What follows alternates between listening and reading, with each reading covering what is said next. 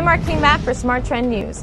Ford Motor CEO Alan Mulally announced the second largest U.S. auto manufacturer could cut the amount of models it offers to as few as 20 in an effort to focus on engineering as opposed to brand management. The CEO said, quote, "There will be less than 30 on our way to 20 to 25.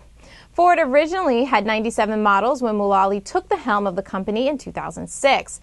The Dow components lineup has been reduced by reductions and selling luxury brands like Volvo, Jaguar, Land Rover, and Aston Martin. Smart Trend currently has Ford Motor in an uptrend. Since 2008, Smart Trend subscribers trading Ford Motor using our alerts outperformed the stock by 313%. We are monitoring these developments and will alert subscribers to any change in trend. I'm Marketing Matt for Smart Trend News. For more news and market analysis, subscribe to our YouTube channel, Trade the Trend, and visit us at our website, tradethetrend.com.